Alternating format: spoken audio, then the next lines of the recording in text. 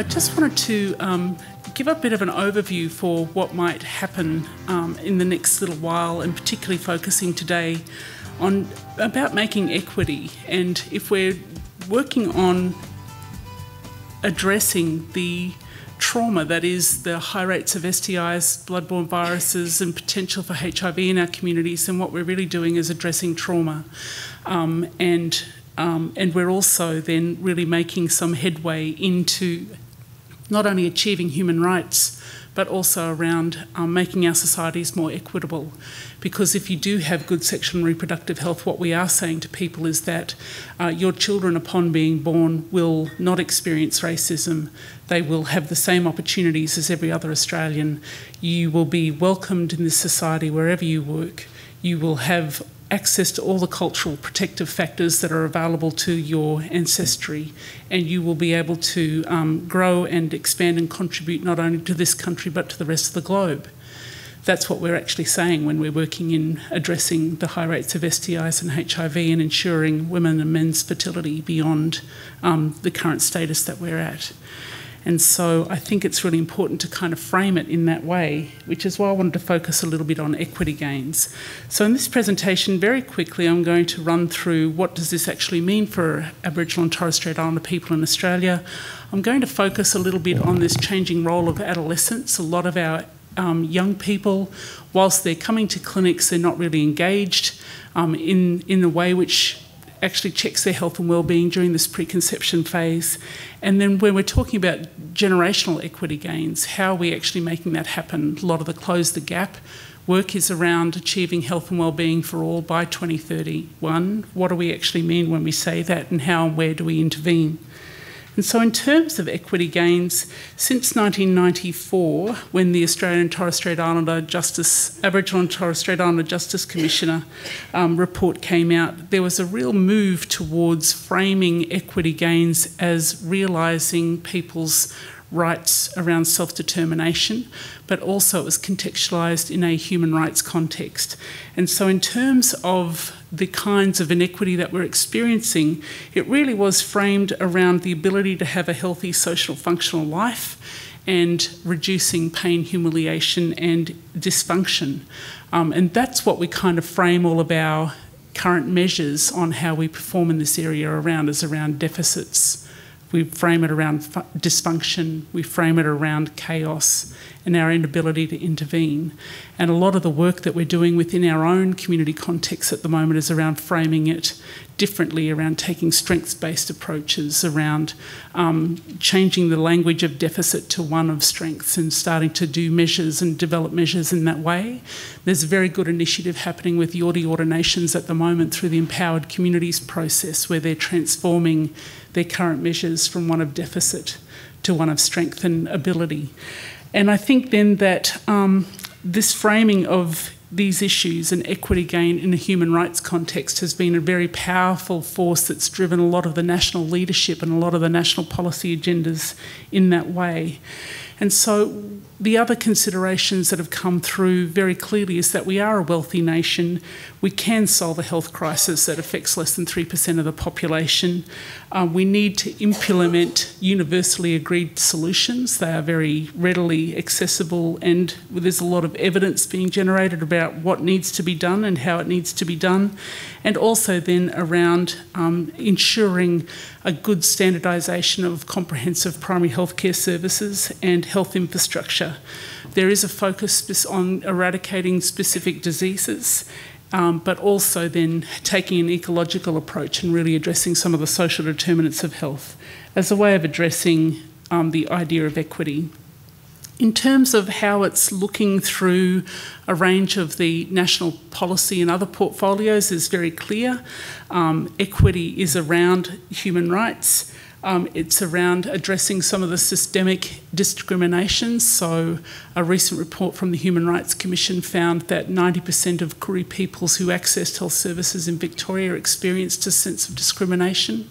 How to make meaningful and stated commitment of governance to actually address the 20 to 30 year vision that we hold true to ourselves, and that's starting to come through. The Coolum-Balit, for example, is a long-term strategy. Lots of state governments are working through COAG vague frameworks and having a longer term view to addressing some of these issues. And then also from the community sector has been a really strong push to address things in a holistic way. And I think that if you look at sexual health but don't consider family violence, or if you don't consider housing arrangements, or if you don't consider just public transportation, for example, then you're not taking the whole picture into an account. And also then the new administration of Indigenous Affairs actually does play itself out in very powerful ways in how we're able to develop and deliver services in this, in the frameworks and with the monies and resources that we've got available. And what we're learning more and more about is the fact that we have to become more resourceful rather than just rely on resources. And so it is around establishing partnerships, collaborations, working in different kinds of ways through different amalgams, and thinking laterally and not taking a singular approach to addressing these issues, but taking simultaneous actions across different strategies at the same time. Sir Michael Marmot talked about achieving equity through needing an approach that takes in the whole of life, starting with women of childbearing age and focusing on the care of infants and young children. Whilst that's a very good definition, I've just expanded it a little bit. Oh, no, I haven't. What have I done? Yes, I have. And so in terms of that, one of the powerful things that I've come to recognise, there's two very powerful points. One is that we don't consider early life prior to birth, and so we're missing out on a whole range of developmental opportunities that occur during pregnancy and in that preconception phase. The other aspect is that we've made the partners of Aboriginal women completely invisible in policy and other contexts. We do not bring men into the women's space. We don't encourage them to participate in antenatal classes. We don't count their Aboriginality when they're coming in to participate in our services. We're not respecting them as fathers. We spend a lot of time calling them abusers and pedophiles and bashers and floggers and people who are incarcerated, but we never actually call them as fathers, role models, and really support them along those lines. And the role of extended family in achieving equity is also a very powerful thing too. And so in terms of that definition around achieving equity, if we're truly operating in a cultural way and looking at culturally protective factors, then we need to include the whole of response, and that involves people's partners. There is a real movement starting to happen. I'd like to think I had a little bit of something to do with it, but challenging this child and maternal health, which is a very biologically driven process, to having one more of a child and family health. And in terms of equity gain, over the next decade, considering the demographic of our population, young people who are going to be parents in the next decade are going to be the implementers of equity gain. That's where it's going to happen. It's going to happen in our families, and all of our services then need to wrap around and support those families to achieve that. The biggest contributor to our children in out-of-home care at the moment, Andrew Jacomos has just finished his audit, is family violence. And our society deserves much better. So sexual health, whilst we talk about STIs and bloodborne viruses, we very rarely, in a service context, match family violence and the experience of that with the outcome of sexually transmitted infections, and women's empowerment and a whole range of other strategies that are often just commonplace in international interventions, but we don't necessarily do them here. Both women and men will be thrust into parenthood without the knowledge, skills, or support they need. We imagine that because someone falls pregnant that they're immediately going to know how to become a parent.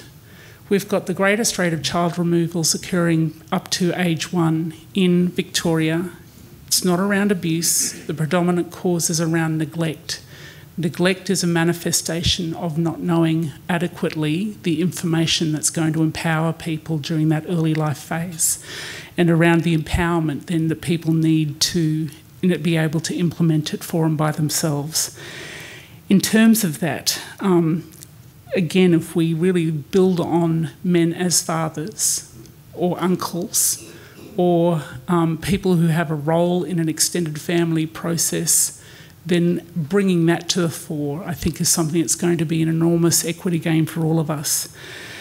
It was also critical because doing work with young men who've been incarcerated. They've often gone in when their women are pregnant, or they've got young kids. When they're coming out, they don't know developmentally what's happened for their children. They find it really hard to engage.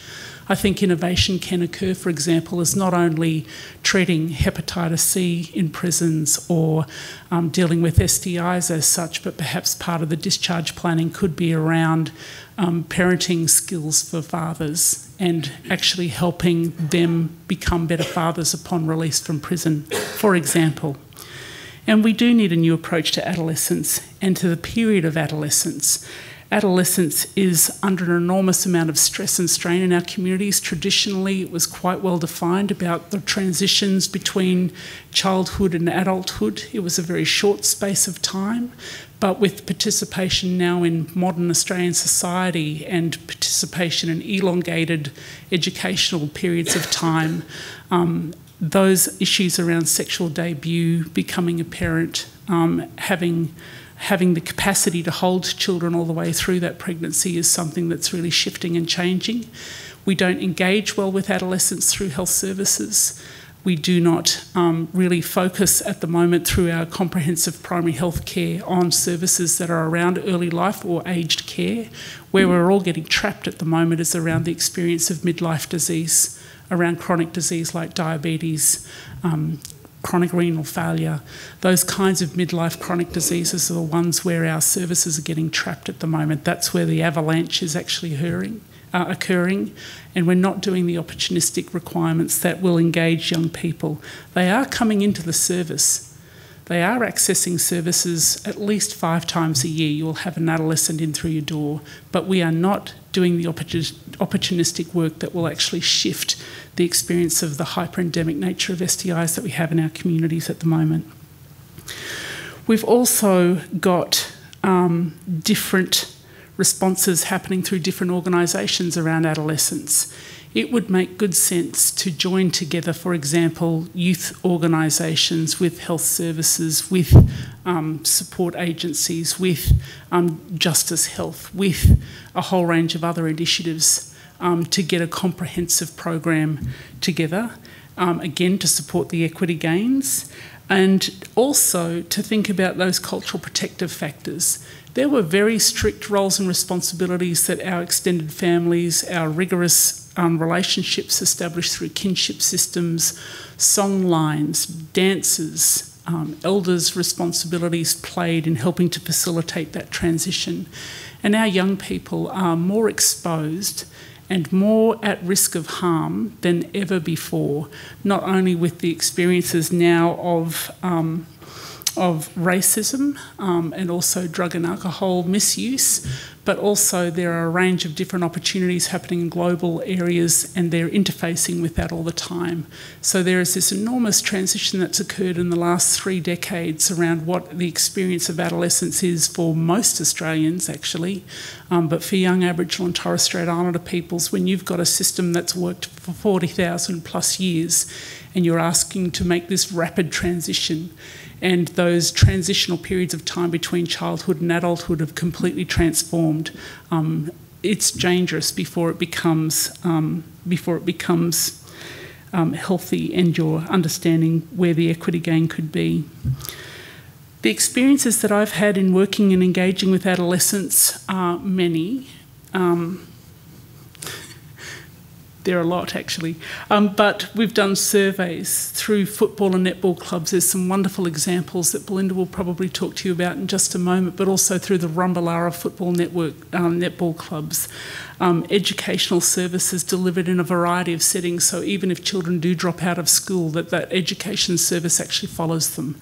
Innovative service delivery. People need instant gratification. There is a consortium of organisations at the moment who are looking at different point-of-care interventions with new technologies that allow for diagnosis and treatment to occur within a 20-minute time frame. Unfriggin' believable, but possible. Peer-led initiatives are brilliant. We've made comics, we've done a whole range of different things in that space. And what we're finding is that people who've been removed from their families at a young age are investing in really intense relationships at about the age of 15, and all the manifestations of the violence of their early years are playing out in that space, and that's what we're bringing children into at the moment. And people want relationship counselling, they want education and support around what a good relationship looks like, how do I know I'm in one. They also want home-based visits and parenting information, so incentivised health-seeking behaviour, and also then parenting information in their homes is something that's critical. And finally, this has come a big one, it's just managing debt through this period of life. Who here's got maxed out credit cards? Who here's got a Telstra debt that just keeps on following them and that just keeps on compromising their lives no matter what? There's a whole range of young people out there who've tried to get ahead through debt. They haven't managed it well, and it follows them throughout their lives. And at the time when they're trying to make decisions about acquiring some assets, it's actually become really very difficult. Just for the people standing at the back, please come and join up the front somewhere, loves, it's fine. We have got the demographic in Australia, particularly amongst Aboriginal and Torres Strait Islander peoples, is actually well replicated around the rest of the world. It is the largest number of adolescents ever in the history of our species that are living on the face of the planet at the moment. That just blows my mind. We have got the largest number of 10 to 19-year-olds anywhere in the history of humanity, and they're alive right now, and they're about to take up leadership roles and run organisations and participate and grow economies and look after the environments in a way that hasn't been seen before. And adolescent health, through some of the surveys have been done, is emerging as a really critical area for Aboriginal health workers who have been invited to comment around this. And the priority areas, as identified by young people themselves, are around emotional mental health, relationships with family and friends, sexuality and sexual orientation, body image, risk-taking and experimentation, and the rest. None of it specifically around the diseases of sexually transmitted infections and bloodborne viruses. However, all of these things do have an impact, and I think people are wanting us to engage with them in whole-of-life issues rather than whole-of-disease issues. For our mob, what we're likely to suffer from is ill health. We have risky or unhealthy behaviours. We're increasingly more likely to be inactive and to have poor diet. We're less likely to access education beyond Year 10. We are less likely to have access to safe housing, access to safe supplies or contraception, or access to health services during adolescence than at any other period in their lives. These are isolated young people who are out there trying to make decisions about how to live a life, and they're asking us as a society to make space for them in a way that we're not prepared to accommodate yet. In terms of some of the ways in which we can intervene, certainly the work that I'm doing in the first 1,000 days, which is looking from conception to age 2, is a critical period of time. There's been enough international evidence, health laureate Nobel health economists around the world, bloody high up ones, say that it's absolutely fantastic to do this work. There is societal gains if you're actually able to address issues through that early period of life. But the best time to talk about pregnancy is when you're not, as it turns out. And so the phase just before falling pregnant is actually a really important time to get things right. And in Australia, we're taking on much more of a holistic intervention rather than just focusing on nutrition. We've already started to engage with Shepherd and our Yorta Yorta nations actually as a region. We're looking at Western Melbourne. There's some initiatives, there's some information up on the back tables around community governance and strengthening families during that period of life. That's the next symposium happening on the 27th. You're more than welcome to come along to that. And the goal is to provide coordinated, comprehensive interventions to address people's issues during that time, and that is so that we can increase the capacity for kids to participate well in school. Support parents to do it. That's the information about that save the date flyer. If you want to take a photo, you'll have to be quick, otherwise they're up there on the back table. 3, 2, 1, you're done. Okay, the other thing is about identifying our elites and building them up. Currently, our very, very smart, very, very competent, capable kids are kind of cruising in the mid-range of a classroom. They're doing enough not to fail. They're just doing enough not to pass or excel. That's not good enough. Whilst we've welfarised the whole healthcare system in addressing deficits and vulnerable kids, what we as leaders need to also be doing is identifying our elites and supporting parents of those elite kids to help them be elites and create pathways and build capacity for their resourcefulness. They will need to earn at least 6 or 7 numbered figures per year in order to help lift us into the next class and to help build the middle class underneath them. They need to, and we're starting to see that happen through supply nations and the like. People are starting to own big companies now and really make their marks in entrepreneurial activities. We've got 20,000 of us participating in higher education through universities, which is great. So we're building a professional class, but we actually need people to start earning big money to help that facilitate that transition. And strangely, if you've got some monies around you, then you're doing much more than surviving, you're actually thriving. And those people as role models are absolutely essential. And I'm really grateful to our organisations like the Australian Indigenous Doctors Association, CATS and AM, the dental associations and the like, who've really helped to build that workforce up and really support that kind of pathway through. That's been incredibly important. The other thing that we need to do is address family violence. This is, quite frankly, putting kids into care and institutionalising them at the time when they actually need to be in families and being supported. And I think preconception has a lot to make. We can make some enormous changes if we're addressing family violence and getting the understanding about what constitutes a good relationship, first of all with ourselves, but then with our others, I think is a really important thing to do. So addressing family violence, at the moment you might see in The Age, Andrew Jacomos, who is the Commissioner for Aboriginal Kids here in Victoria, has just put out a release saying that there are Aboriginal women who are imprisoned because there is nowhere safe for them to go as a result of family violence. They are being incarcerated for petty crime. You can look it up now online. The Age, Andrew Jacomos, Family Violence, Incarceration of Women. That is a systematic failure. Addressing ice use in communities. One of the major precipitating factors in the work that I'd done with Access House around homelessness, around entry into drug and alcohol rehab, around the experience of family violence is absolutely around ice use. And I know it's the next big thing. It used to be heroin. I know people in emergency services are saying, gee whiz, just bring back those old heroin days. This ice stuff is crazy. But we need to find some way to actually help people create a different sense of significance for themselves. And we need to build capacity for mandatory reporting. A lot of our communities now are absolutely suffering in fear, don't want to report. Our healthcare providers don't want to report because it's all a bit challenging. But children's safety needs to come first, and that in itself is a huge equity gain. Again, addressing hyperendemic STIs and bloodborne viruses, that's what we're all here for. Innovate, people, be crazy, go out there on a limb. I know that researchers, organisations don't fund multiple strategies running at the same time. We're very focused on single interventions, but not all of us think like that. And all of us are starting to transform the research institutions that we're looking to build evidence through to acknowledge the power of interventions being run simultaneously.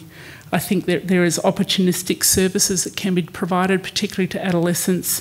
We've got to get our universal services in place and running smoothly in a coherent way, and we're building the capacity of the next generation of researchers. I see some of them in the room here now, so it's a really wonderful thing. We also need strong political advocates and really strong service deliverers who take this seriously. And we need to build capacity for parenthood. These are the people who will implement the equity gain. It will not be us. We are services. I did all right by my kids, nearly killed me. I would have preferred a bit of support around me at the time, and that's where the point of intervention needs to come. They are not our kids. If you're a service provider, child protection worker, and you're referring to children in care, they are not your kids. our kids do blah, blah. No, they're not your kids. They're the kids of parents who are not coping, who are not ready, who are not informed, they are not engaged, they're not educated, and they've probably got cognitive issues, mental health issues, emotional issues.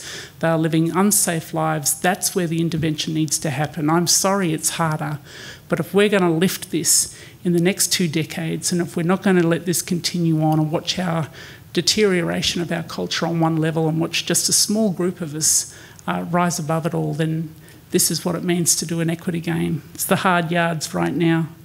We also need to make sure that young men have people to talk to about sexual and reproductive health care. Crazy idea, isn't it? What we do is treat people as vectors of disease. If we clear the disease up, that's going to be okay, but actually talking about them, about their social roles and responsibilities in a cultural context is actually just much more powerful. And thinking about the fact that they might need some reproductive health care too is also really essential. And that's probably it from me. Thank you.